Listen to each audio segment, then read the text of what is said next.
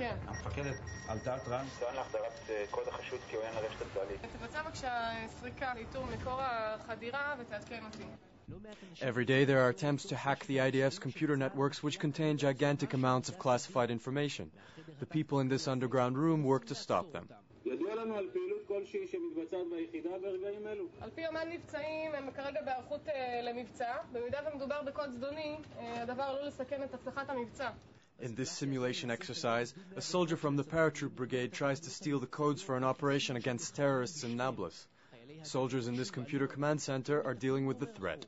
יש לנו את היכולת להשתלט על כל עמדה מרוחקת, להיכנס לכל תיבת דואר מרוחקת ולראות מה יש שם ולבחון את הדברים. אנחנו מחפשים וירוסים, כלי פריצה, קבצים לא חוקיים, כל מה שיכול בעצם להוות איזשהו איום. אפשר להגיד שאתם מהשומרי הסף של הסודות של הצבא?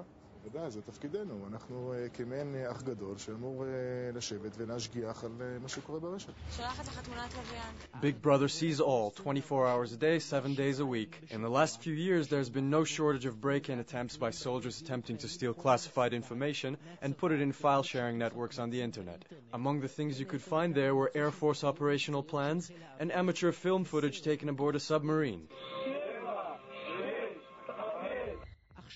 But now every computer in the IDF, no matter who is operating the terminal, is controlled from this room.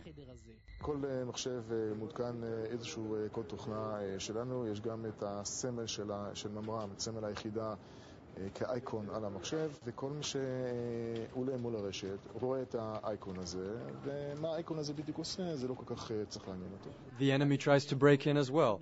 The computer command center has foiled numerous attempts to hack the IDF website or to just put electronic graffiti on the site. היו לנו שם ניסיונות לשים, לא יודע מה, דגל החמאס במקום הסמל של מדינת ישראל? יכול להיות, עדיין לא הצליחו, אז הכל בסדר. After 2 months